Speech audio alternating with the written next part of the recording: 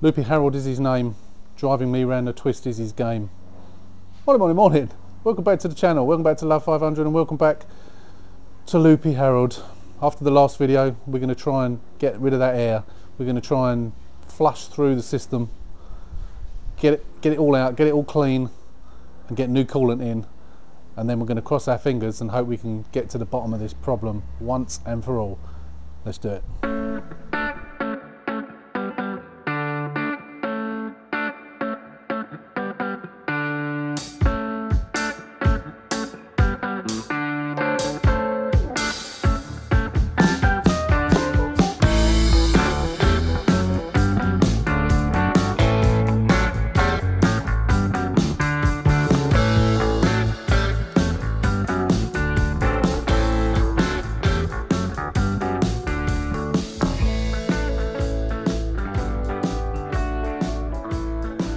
I had you on time lapse, but I had to take you off time lapse and record this. Listen to this. Have you ever heard anything like this before? Check this out. So I've driven the car about a mile. I'd take a parcel down to the Hermes lockers to send off in a petrol station, forecourt. It was on low, so I needed some petrol, so I stuck 12 quid in it. And I've driven it back. So it's driven a couple of miles. Started perfect all the way there. None of that rushing noise. Coming back, accelerating in second gear and third gear, you could hear it again behind the dash. So I put it up on ramps, as you saw, and I've started to unscrew this. Check this out, listen to this.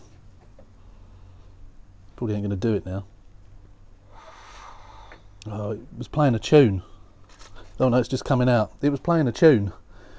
It was going Rrr. And now it's boiling over again. Well, not boiling over, but it's obviously coming out. I was just like, oh my God. See, now when I don't know if you saw me on time lapse, I had a torch down the side of it to have a look to see what the level was. And it was just below minimum. And now I'm taking the cap off. Let's get the thing underneath to catch it. I'll just put a bucket under there for now. Can't believe how much of this is coming out again. Is it because of the amount of air in it? I've got a bucket under there catching it all. So much coming out.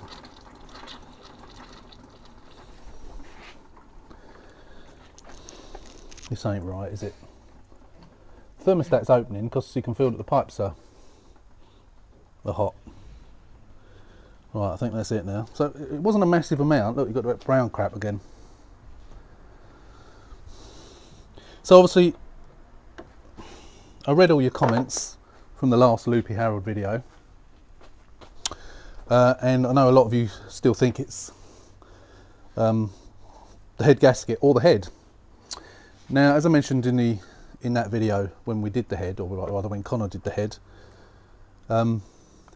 he looked at it obviously with the naked eye. No, it wasn't taken anywhere to have it skimmed or anything like that, as some of you suggested it might have been, or asking the question. No, it wasn't. He had a look at it, he said it looks all right. We've put it back. Well, he's put it back. I keep saying we, he. The car is not overheating. That's the main thing. The car runs up to the correct temperature. The fan cuts in when it needs to for like 30 seconds, goes off.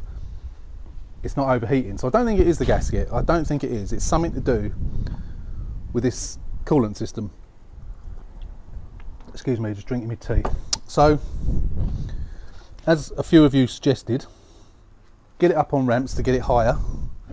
And we're going to drain it, and then we're going to get the hose pipe out and flush it through. And see what happens. So I think what we'll do, just trying to decide which hose I'm going to take off. I think we'll take off the hose down here. The hose that in the main water pipe is quite a low one. It's not as low as the lowest point. Actually, that might be better to take it off there. Problem with that is, of course, if I take that off, it's going to pour out, and obviously the water's hot at the moment. But what I want to do first thing I'm going to do is do another sniff test. because if that comes back clear, then we know that it's not the head gasket. So we're going to give it a go and hope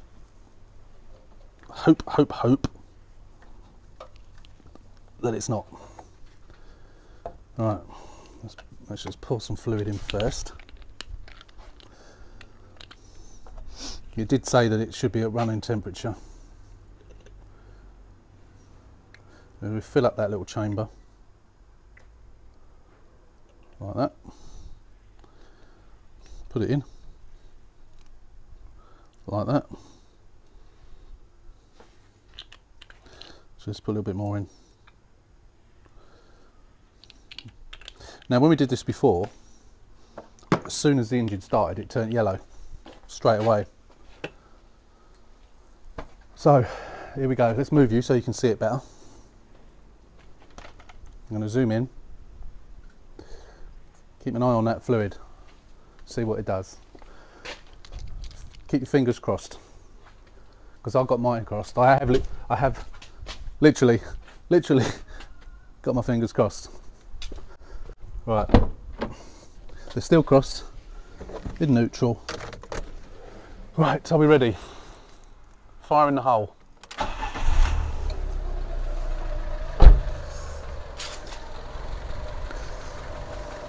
Right, at the moment it's blue, still got them crossed,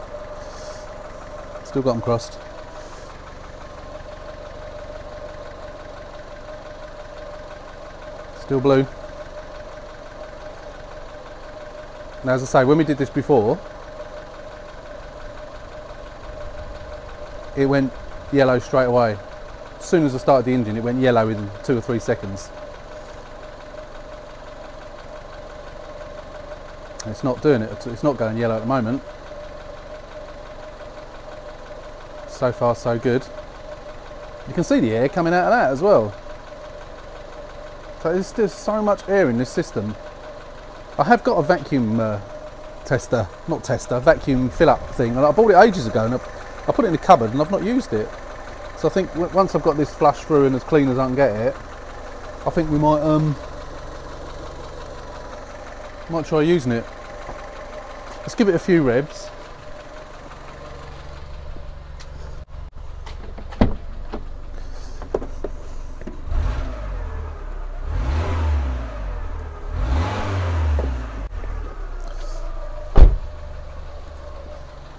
Nothing, is there? It's staying blue. So, it's not the head gasket. That's good news. That is very good news. Very, very good news. So there's no combustion gases in there. There's air in it, loads of air in it, but no combustion gases. So that's good news. So that will set my mind at rest, and I hope it will set your mind at rest as well, because I know a lot of you have said head gasket. It's definitely the head gasket, but it's not. Clearly it's not. It's staying blue. Right, so now got to decide which hose to take off. I might take off some of the higher ones. Actually, what I might do, while I've got the bucket under there, I might just get the hose out and just squirt the hose in there now before I've drained it, and just give it a good blast. Obviously it'll overflow, and then I'll take a hose off and try and blow it through, and then I'll take a lower hose off once it's cooled down a bit. Right, let's unravel the hose. Right, let's see what we can do. Can I get this up any higher so you can look down on it? Okay, let's see. Obviously, I say I know this is going to overflow, but I don't care. I'm just going to go for it.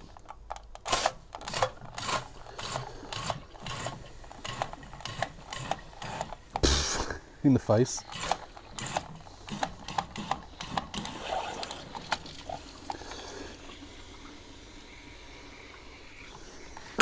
Steaming my glasses up.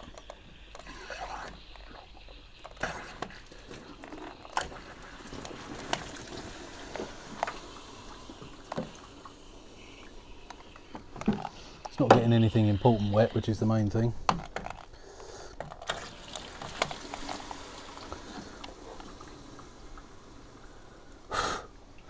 Steaming up again. So we're getting all that sort of oily, gunky mess. Right, I think I just want to try and push some of it round. Oh, it's gone down again now. Oh, it's too powerful, this hose. It keeps on getting splashbacks. Oh dear. I want to try and push some of it round, and then that will help to cool it down. So I think I'm going to have to let it cool before I start taking hoses off, otherwise I'm going to end up burning myself.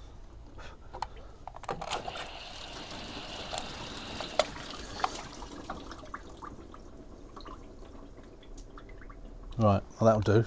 I think that'll do. So we'll just. I think what I'm going to do is I'm going to take the top hose off first, and then that way it will push it round and it will come out the top.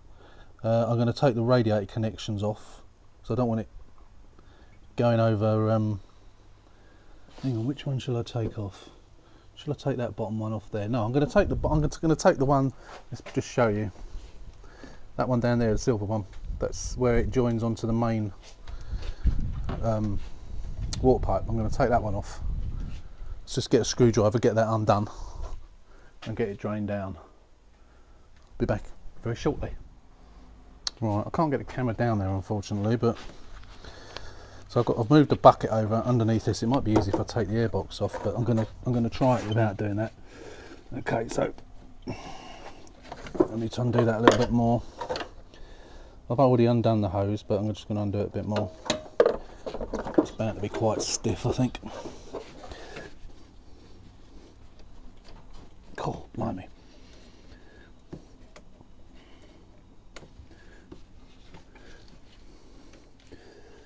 Okay. Actually, I'll tell you what, before I go any further, let's take that battery off. I'm just going to get this off and then we'll come back, because otherwise you can't actually see anything, can you? Okay, so it's almost off. Just going to try and catch it in the bucket if I can. Oh, hot, hot, hot. I'm glad I put these gloves on. Okay, so that's coming out nicely actually. So apart from that, apart from the pipe, get that out of the way. Oh. Trying to hook that pipe out of the way. That's it. So apart from the pipe at the very, very bottom, let's just point you down there. It's almost finished now, but sort of pinky. Let's take you off.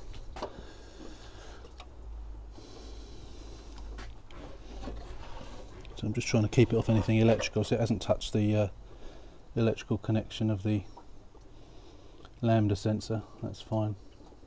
Although it is running down the cable, I'm sure it'll be fine. Once it's dried out, it'll be fine. Right, so what I'm going to do now, put the hose pipe in and watch it come out. That's the plan anyway. There we go.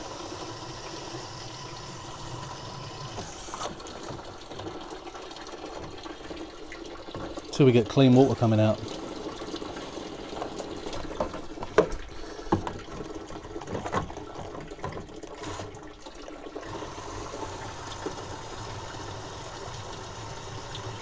It's pretty clean, isn't it now? But we'll keep it going for a bit.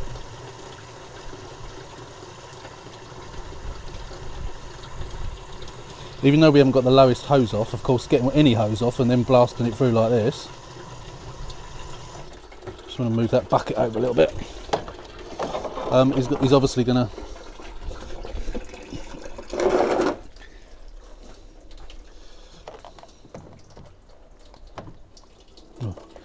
Oh,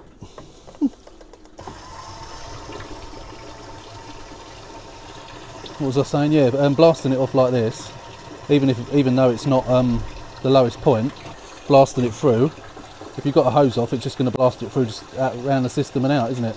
Although of course it's not coming out of that hose. Actually no, that's probably only blasting the radiator, isn't it? Because she's going through the radiator, through that bottom pipe, and then coming out there. So that's only really cleaning that bit out. I mean, that water's pretty clean now. And the bucket's full up, so I'm going to empty the bucket. Empty the bucket out once that's finished dripping.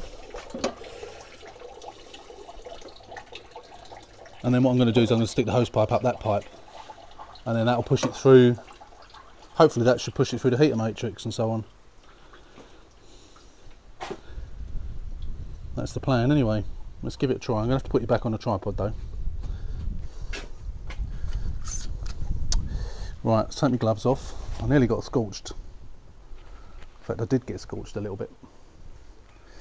So it was a bit hotter than I thought, so I'm glad I did put the gloves on. Otherwise it would have been completely burnt. Right, let's now, I'll bend this out of the way, try and get the hose in there. So that's now coming out the same pipe. So that should be going up the past the thermostat, hopefully through the heater matrix, and then out the same pipe. Oh, I forgot to empty I need to empty the bucket because it's virtually full up. Right, I'm just going to empty that and I'll come back. While I've got the bucket out, I just thought I'd show you the colour of it. So you can see there's a bit oily. So don't forget, this is the same coolant that was in there before. So it's got some oil in it. So that doesn't help, does it? Hopefully putting fresh coolant in will make all the difference. And hopefully by doing what we're doing now, we'll give the heater matrix a bit of a clean through as well. That's what I'm hoping. I'm not sure whether it's not getting the maximum. It was suggested that I took the hoses off down the back there as it goes into the heater matrix, but I don't really want to do that because they are a pig to get to. Yeah, no, I'm not going to do that. But that, the thermostat, if this attaching to that pipe, that goes up to the thermostat, doesn't it? Doesn't it? I think. Is that the next place it goes to? Pretty sure that goes to the thermostat. Sorry, not the thermostat. Up to the to that where that valve is. You know, the valve that broke on me the other week. It goes up to that, and then the other side of that is it goes into the heater matrix. So hopefully by putting it under pressure with a hose pipe, it'll push it through the heater matrix. That's the theory. Whether it's going to work or not, but let's just empty this bucket and come back. Right, I'm going to blast a bit more through the cap. But it's still coming out quite dirty. Oh, it's coming out both pipes now.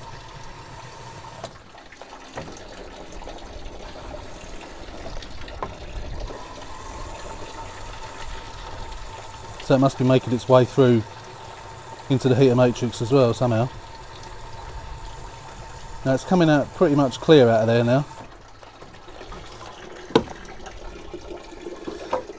Pretty much. Just squirt it down here again.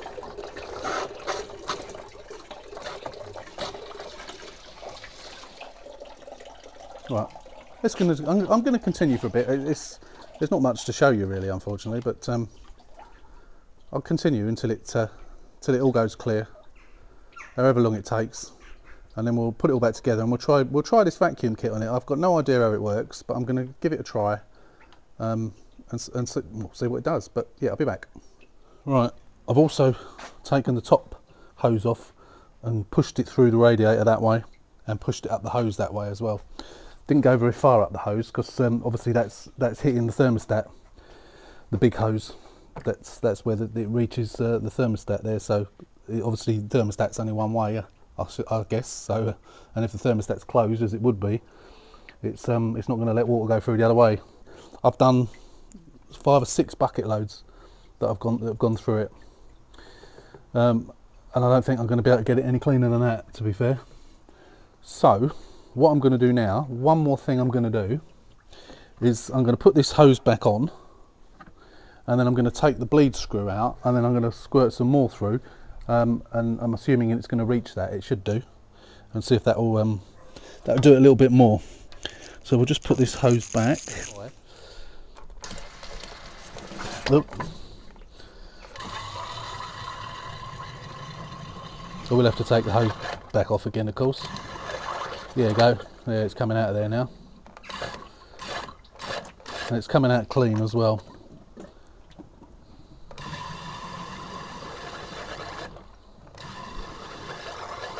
Yeah, clean as a whistle, that is.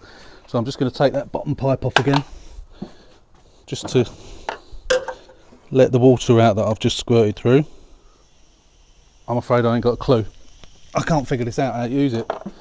Maybe I'm stupid, but yeah, I'll have to do some Googling and see how to use that in future, because I can't do it at the moment, so we'll have to give up on that, I'm afraid. So all our hoses are back on. We'll do it the old-fashioned way. Yeah, right. Okay. Let's get filling.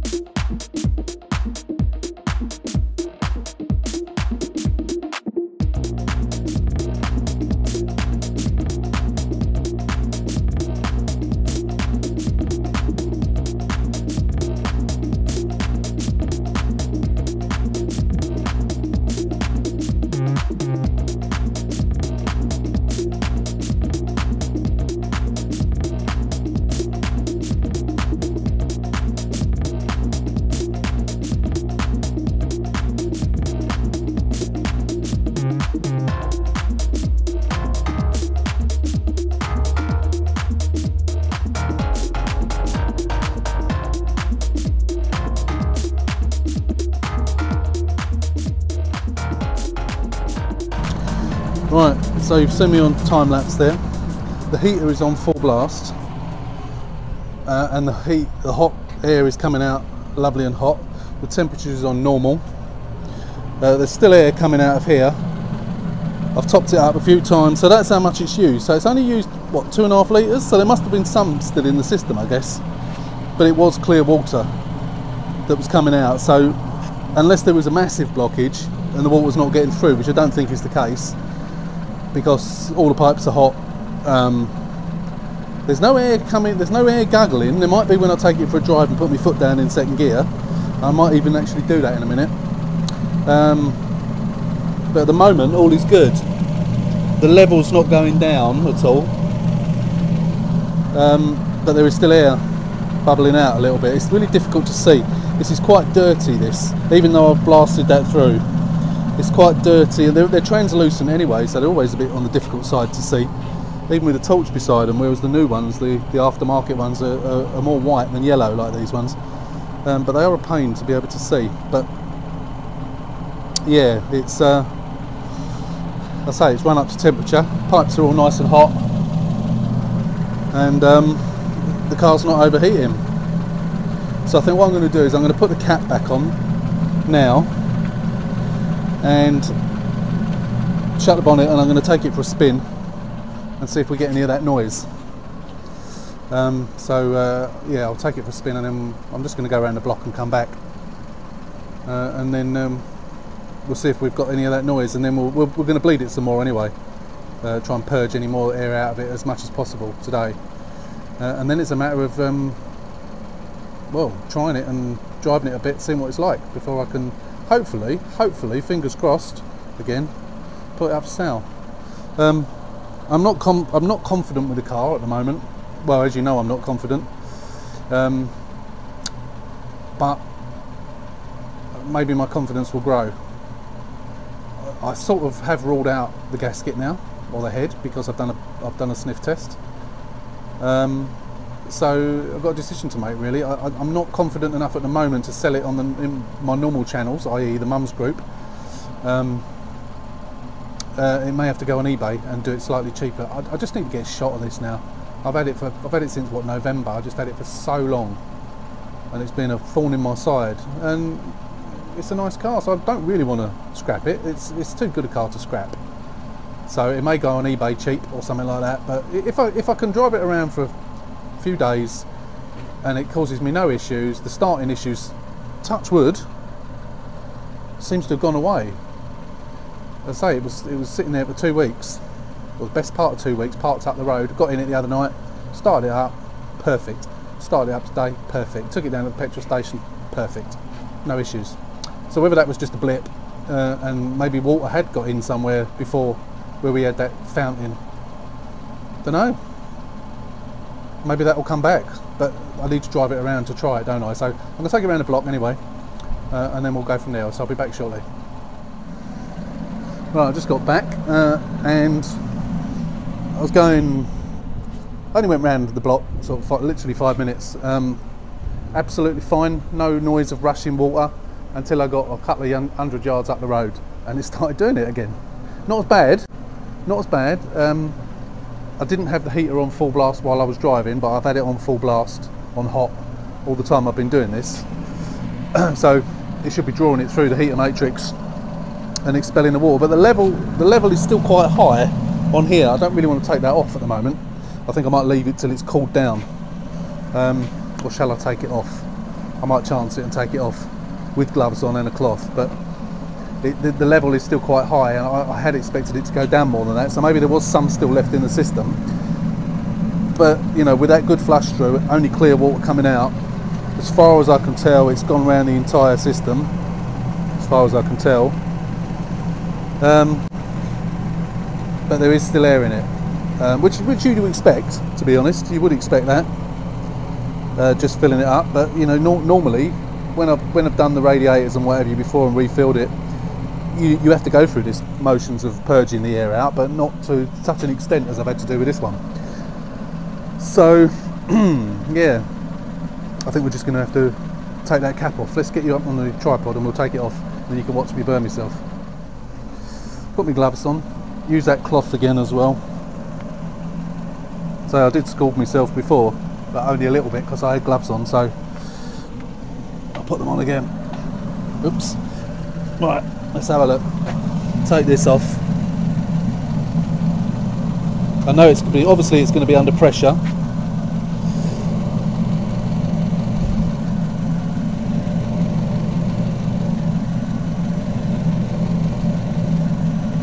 Whoa. I mean, obviously the idea of doing this as well is any air that's collected at the top will be expelled out of the cap. But I don't want fluid to come out because the level's a little bit on the high side. Because when the fluid comes out, of course, that's what's going to burn you. Right, that's all right, that's fine, that's good. So it was just a hiss of gas, i.e., I say gas, air. So let's have a look with a torch again. Have I got another torch here? No batteries in that torch. I need a torch with a... Oh, we've got this one as well. This has got some power in it. This might be a better one.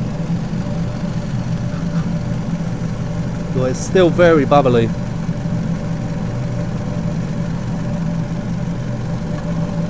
Very bubbly.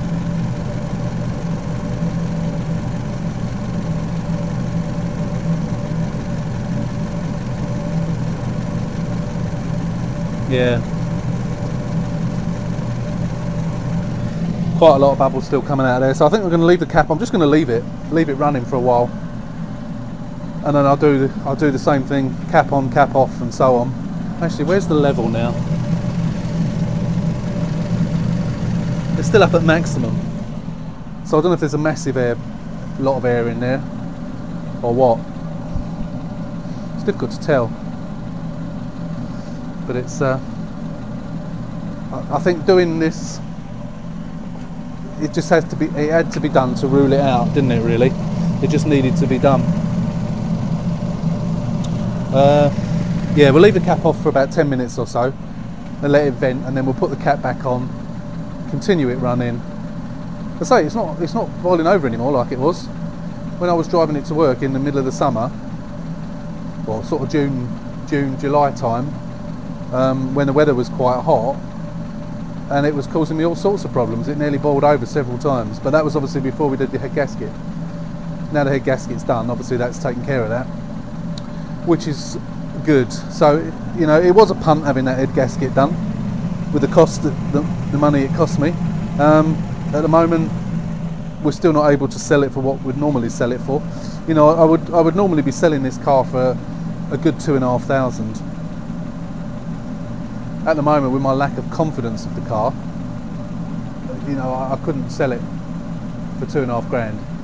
No way. It'd have to go on eBay for under 2 grand, I think. And I would list the problems that we've had, because unless I know I've eradicated the problems for certain, I can't sell it as a perfect car. And if someone else wants to take on the problem, it's we don't know, do we? We're assuming that we've not done it, but let's be positive, and let's hope that by flushing that through, refilling it, bleeding it, does the trick. The only way we're going to find out is by driving the car for a little bit. So we'll have to do that. So for now, I will bid you farewell, and we'll come back when we know a little bit more. So that's it. It's done. I don't know if it's going to be any good or not. We will see. We will see. So it's all purged as much as I can. I've had the cap off. As you saw, the cap's been off for half an hour or more. It's been taken around the block. There was air in it. I don't know whether there still is. There's a few little bubbles. I've put the cap back on, let it build up a bit of pressure, released it, done that 2 or 3 times. Don't know whether it's okay or not. Well, time will tell. There's nothing more I can do now. It hasn't got a blown head gasket. We've proved that. Let's see. I mean, the car has been sitting on the drive now with fluid in it. All right, not run up to pressure, but I've taken it around the block. It's been sitting on the drive for over an hour, just idling, and it's not boiling over. It's not going to boil over, I don't think. Fingers crossed. So that part of it is okay. It don't get too hot anymore. The only thing is that noise now of the rushing water, which it was still doing. I might take it around the block again now and see what happens. But obviously we'll report back as and when. I don't know, as and when we sell it, I guess, because I'm not doing any more to it. That's it. That's it. Nothing more. Whatever you're going to suggest me do now, it ain't happening. I'm not doing it. I've done everything I'm going to do. And I know I've said that before, but it's literally, I'm at the end of my tether with this now. So it will either be sold cheap, it will be sold at a relatively good price if it's sorted, or it's going to be broken up for spares. I'm not going to break it up for spares. I just can't bring myself to do that. It's too good a car to do that. So, and of course the effort that goes into doing that as well. Every time I see a red car now, it fills me full of dread. I always think it's Loopy Harold come back to haunt me. Well, it hasn't even gone yet, so no doubt it will come back and haunt me. Yeah, so I think what's going to end up happening is going to sell it on eBay. I don't want to sell it on the Mums group, because unless I can regain confidence in the car, I'll say regain confidence. I never really had any confidence in this car. It's been a thorn in my side since November. But anyway, so that's it for Loopy Harold for now. I'm not going to say you'll never see Loopy Harold again, because I've said that before and you've seen him 2 or 3 times since then. So as far as I'm aware, you won't see him again, and I'll let you know once he's sold, and then we'll go from there. So until then, thanks for watching. Take care, stay safe, and we will see you hopefully on the next one, not on this one. Back to the grey one tomorrow. Take care. See you soon.